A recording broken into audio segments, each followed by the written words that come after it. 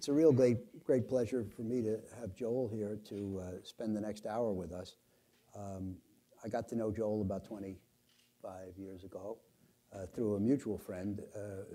There is an unusual cluster of successful investors at Wharton at the end of the 70s. If we have time, we may explore what was in the water at the time. But Joel was one of them, and certainly among the most successful. And I got to know Joel socially, but then he convinced me to come up to Columbia and teach a class for him in his value investing course once a year, which I'm glad to do.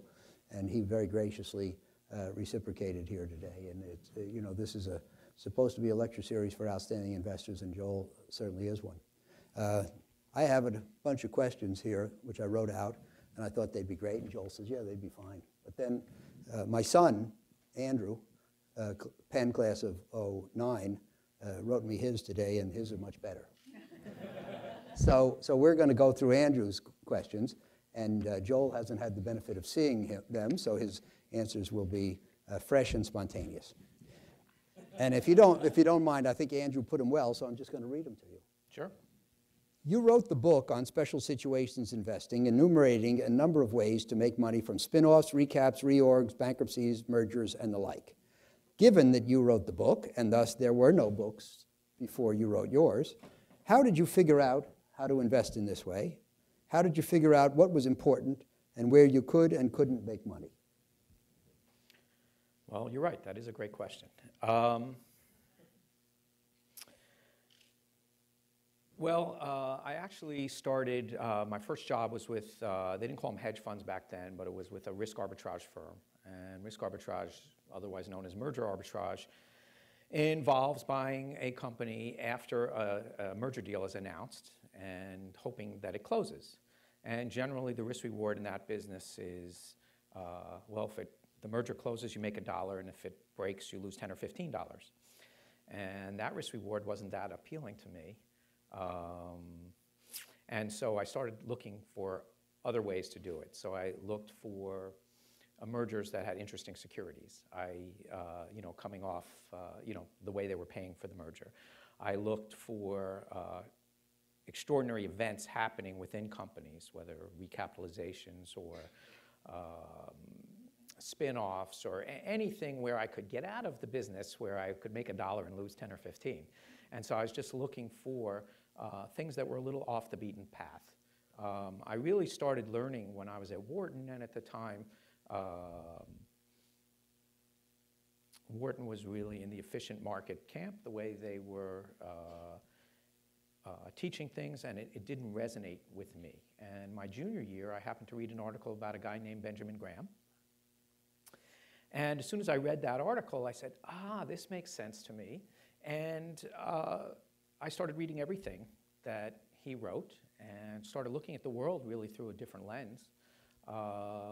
And that lens was not the first job I took, which was risk arbitrage. It was really looking for figuring out what something is worth and paying a lot less, leaving a large margin of safety. And so these special situations gave me that opportunity. I opened up that book, You Can Be a Stock Market Genius, one of the worst titles ever given to a book. It was supposed to be Any Fool Can Be a Stock Market Genius.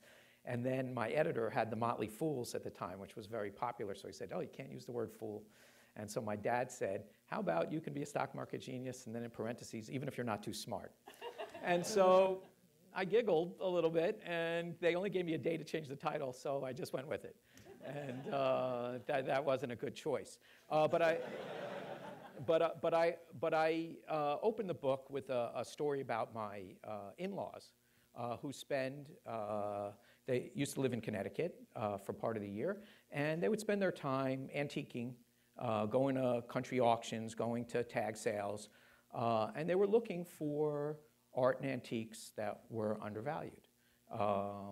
And when they found a painting at a country auction or at a tag sale, the question they asked was, if they saw a painting by an artist and they had seen that artist had just gone for auction with a similar type painting, similar size, similar genre, whatever it was, and it had sold at auction recently at 2 or 3 times the price that they could buy it for, they would go buy it.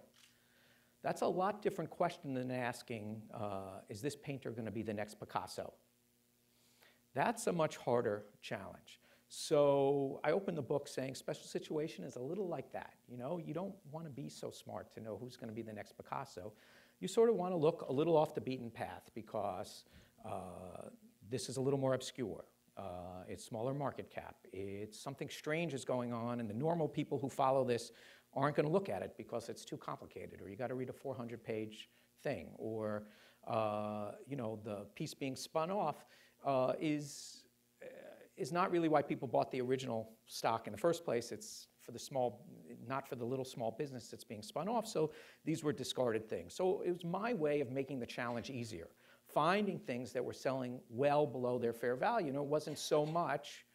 You know, I finished that first chapter of You Can Be a Stock Market Genius with a story about the plumber who comes to your house and bangs on the pipe once and says that'll be $200. You know, fixes your pipes and says that'll be $200. And you say to the plumber, what do you mean $200? You came here and banged on the pipe once. He says, oh, no, that's only $5. It's $195 to know where to bang. So that's how I view special situation investing, just making the challenge easier. And so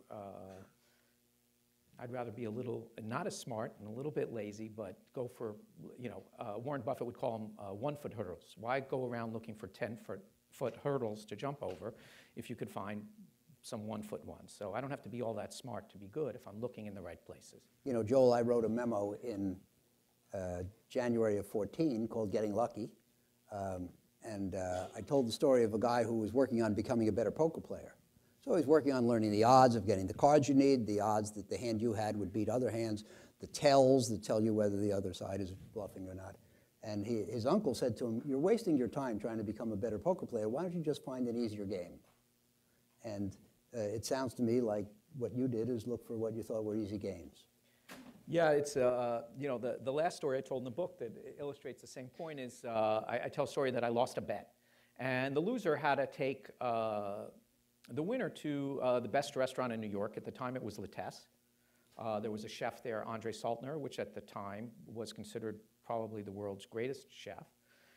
And so first I called up and they wouldn't give me a reservation. You know, I said, I'll take any time, any day. And they said, sorry. And I didn't understand that. And it turns out, you know, there's some 30-day period where they'll only book for 30 days, and they were all booked. So I kept calling back, finally got in. We get to the restaurant, and I wasn't really paying attention to who came over to take my order, but I pull out my menu and point to one of the appetizers, and I said innocently, I pointed to one, and I said, is this one any good? So Andre Saltner turns to me and says, no, it stinks. So, you know, best chef in the world, I'm asking if, you know, this thing he just cooked is any good. And so the point was, I think the point he was making was everything on the menu is good. This is the best restaurant in the world.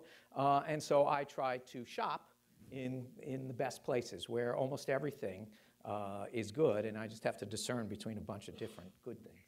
So Joel, you mentioned buying things for a lot less than they're worth, and that provides the margin of safety. Yeah.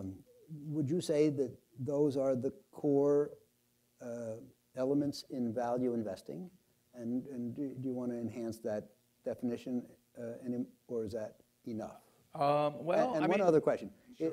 You mentioned that you didn't think it would be a great idea for your in-laws to try to find the next Picasso. Would you analogize that to growth investing?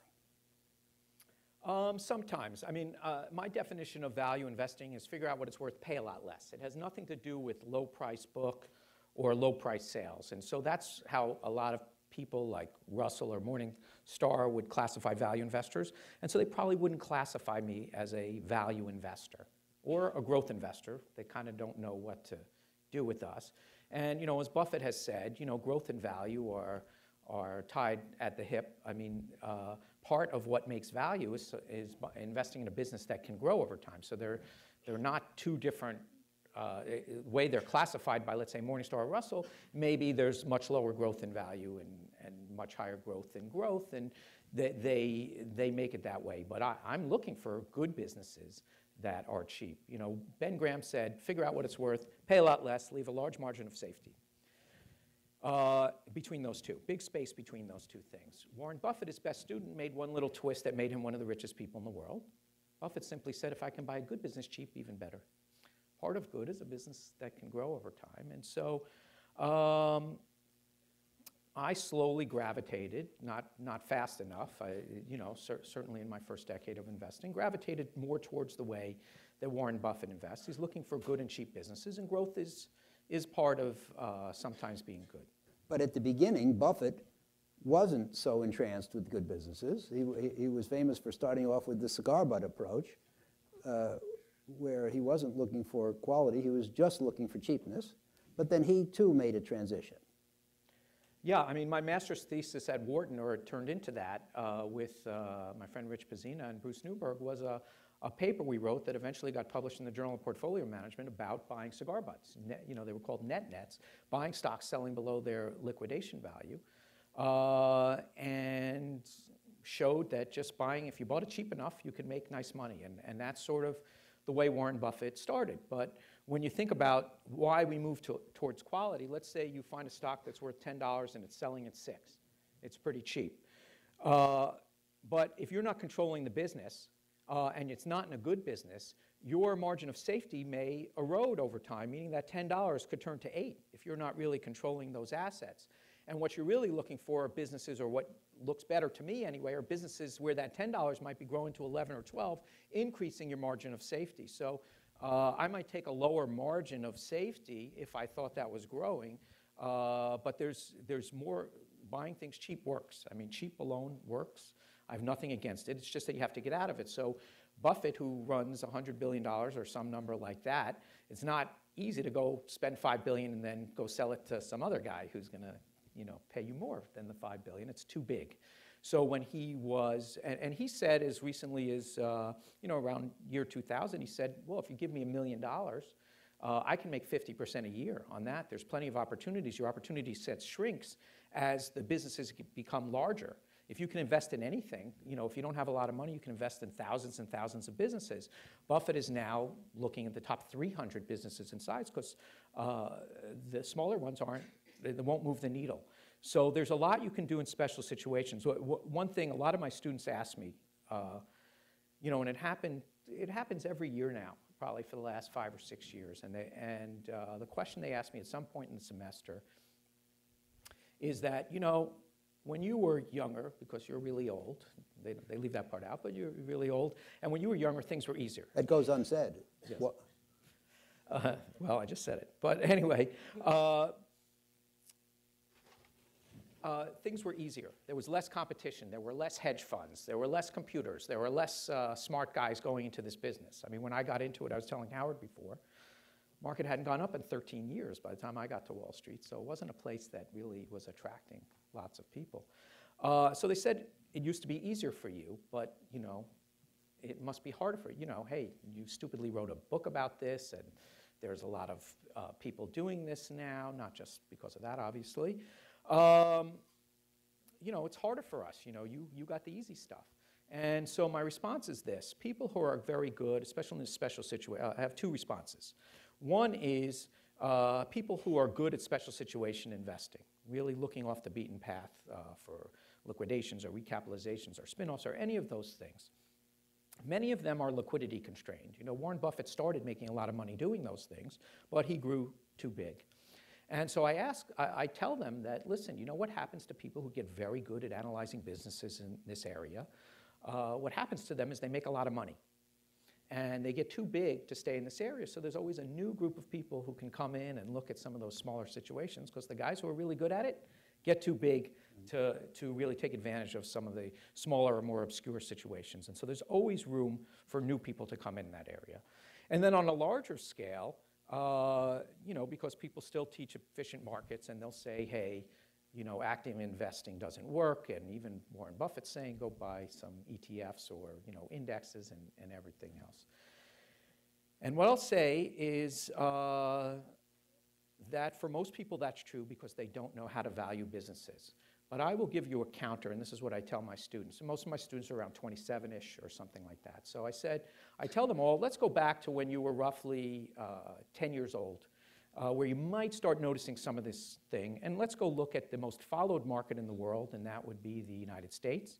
And let's go look at the most followed stocks in the most followed world, in the most followed market in the world, and that would be the S&P 500 stocks to a large extent. Now let's take a look at what happened since you were 10 years old. Take a look at the S&P 500. From 1996 to 2000, it doubled. From 2000 to 2002, it halved. From 2002 to 2007, it doubled. From 2007 to 2009, it halved. From 2009 till today, it's basically tripled. That's my way of saying people are still crazy. And that's really unfair thing to say, because this S&P 500 is an average of 500 stocks. There's huge dispersion going on within that average between stocks that are in favor, that people love emotionally, and stocks that people hate. So it's really much worse than what I just described. There's huge dichotomy between things people like and people don't, things that are in favor, out of favor. Within that is, all this noise is going on within that average. That average is smoothing things.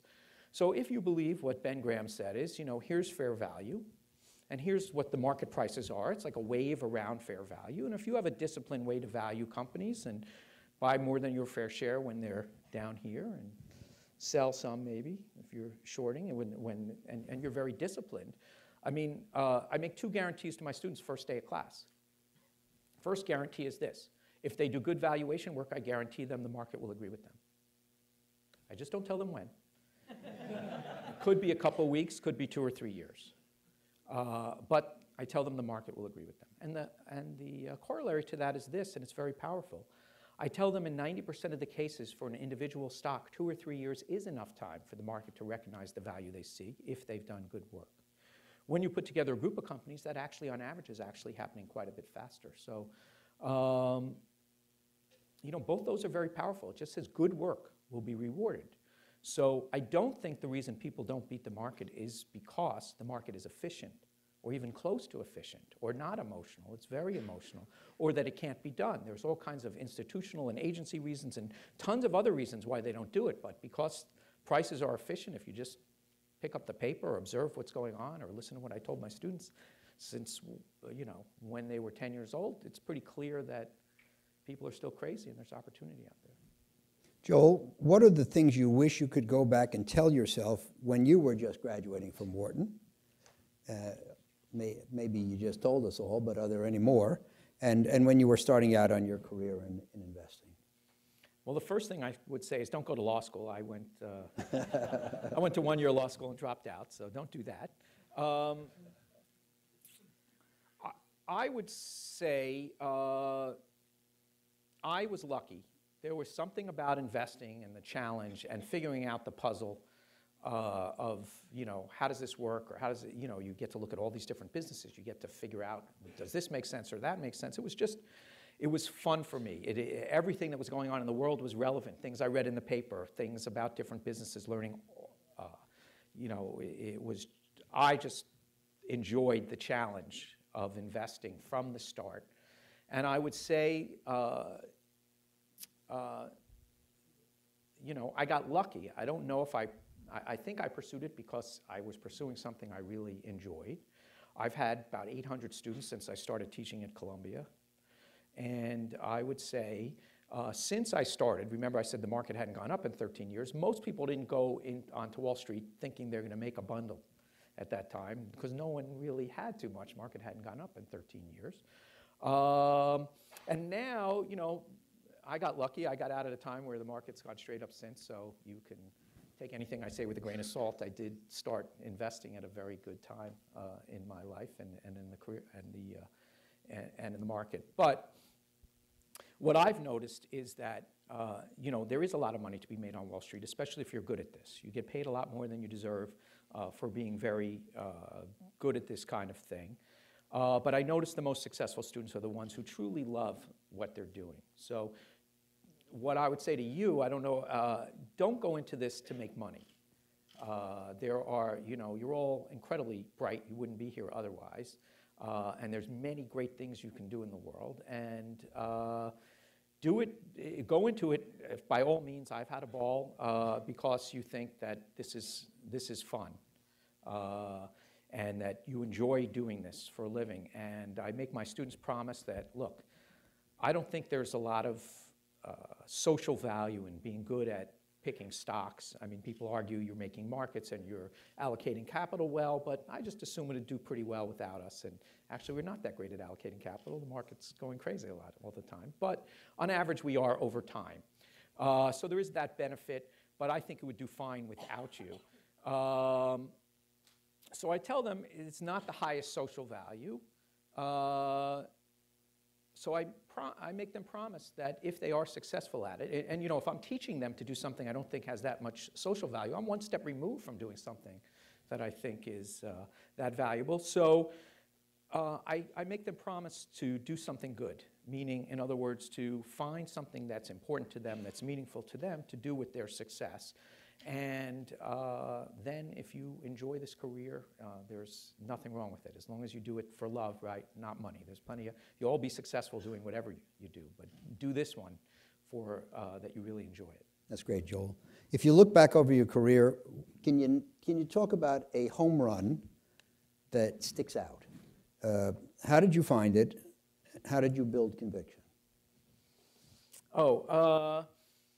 Well, I can think of one that was actually the inspiration for the Value Investors Club. We were just running our own capital. We ran outside capital for 10 years, and we returned all our outside capital. I didn't take outside capital again until 2009, to run directly anyway. So this was during a period where we weren't running outside capital. And so we were just looking for good ideas for ourselves. And one of the we had figured out one of the best investments I had ever seen, and it was the reason it was so great was it was a company selling at half its cash value with a great business attached.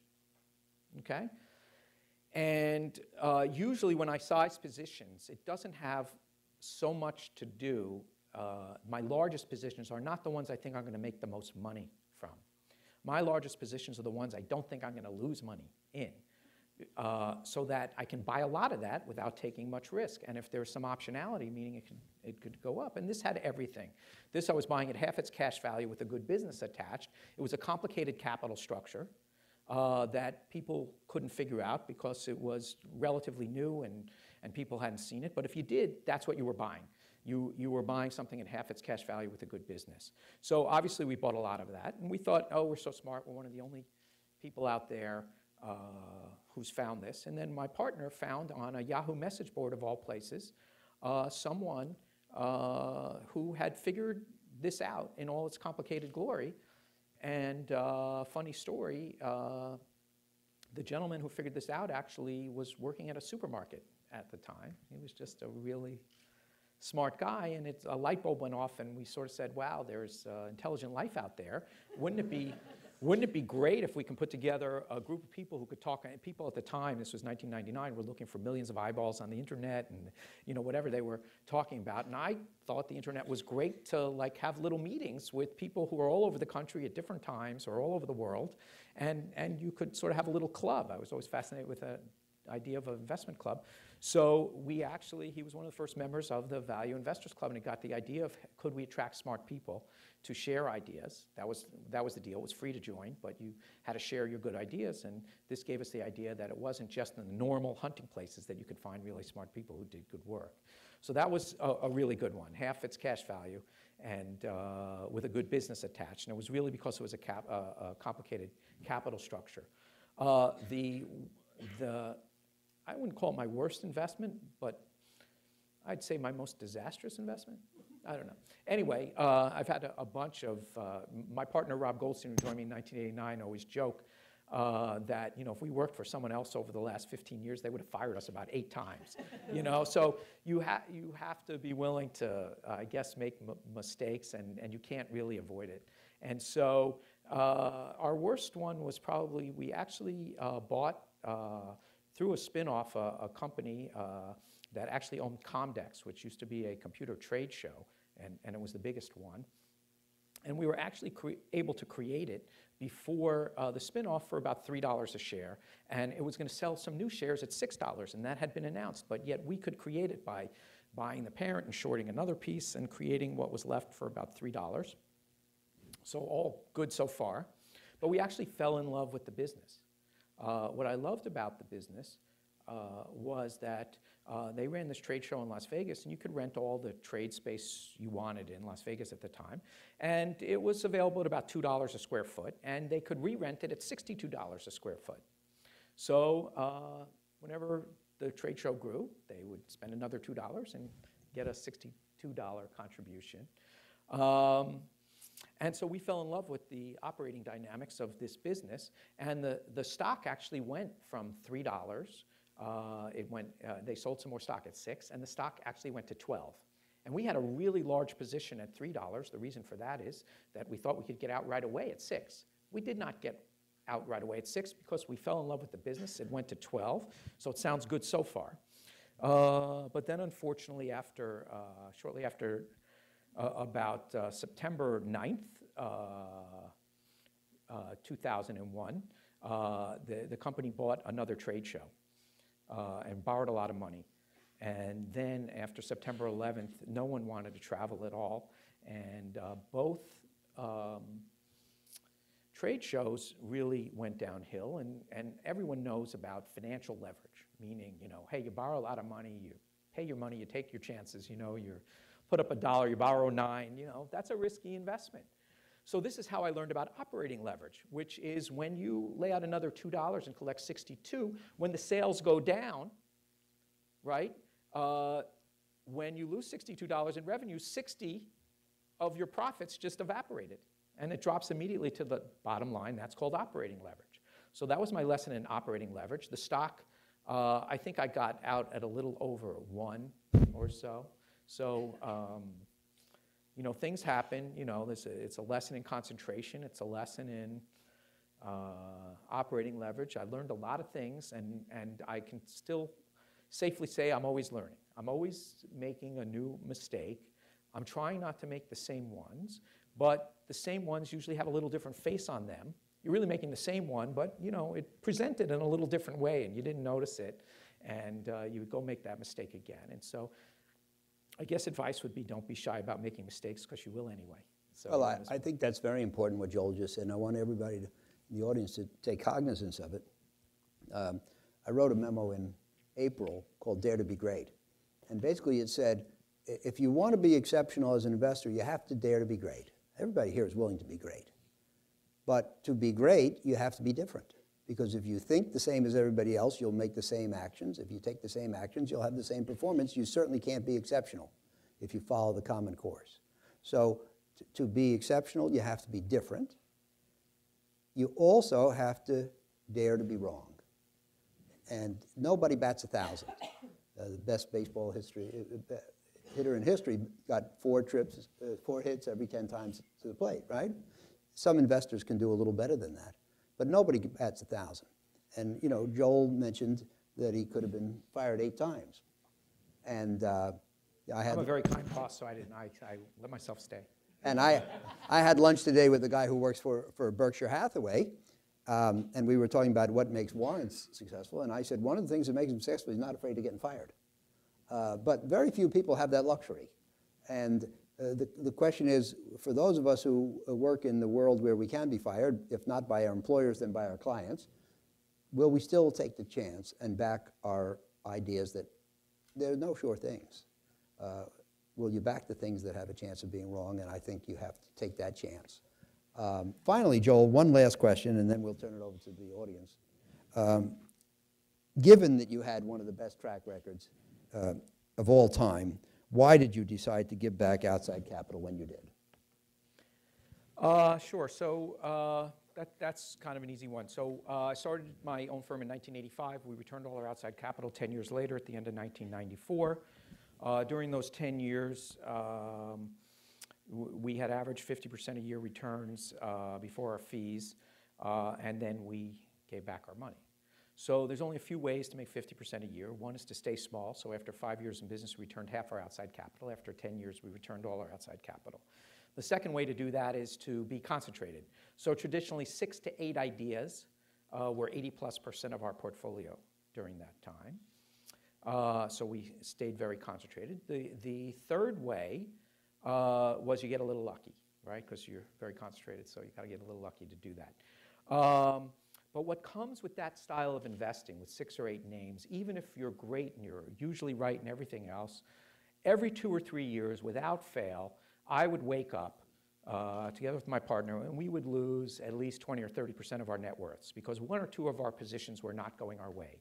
Either market didn't like what we liked for that particular time, and we just figured, okay, we own it cheaper. We understood what we owned, and we just own it cheaper, that's fine. Sometimes we made mistakes.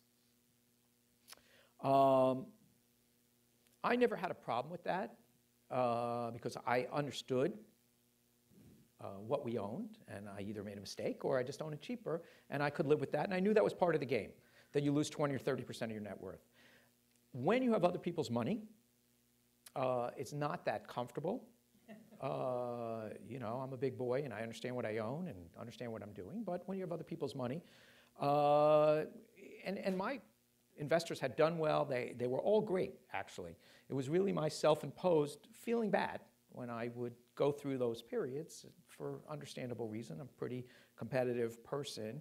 I'd like to do well, and that was uncomfortable losing money for other people. So when we got to a big enough size that if I returned the money, we could still keep our staff and continue doing what I was doing, I thought I should do that because I figured I could either change my personality or change my circumstances, and I thought it would be much easier to change my circumstances. So I did that. Now we run long-short portfolios with hundreds of stocks on the side, and because our bad days are 20, 30 basis points of underperformance, I find that a lot more comfortable to run other people's money, so we started taking other people's money again. Thank you. Well, I think you've heard a really incredible example of how a great investment mind thinks. Very logical, very insightful, looking deeper into things than most people do. That's really the answer.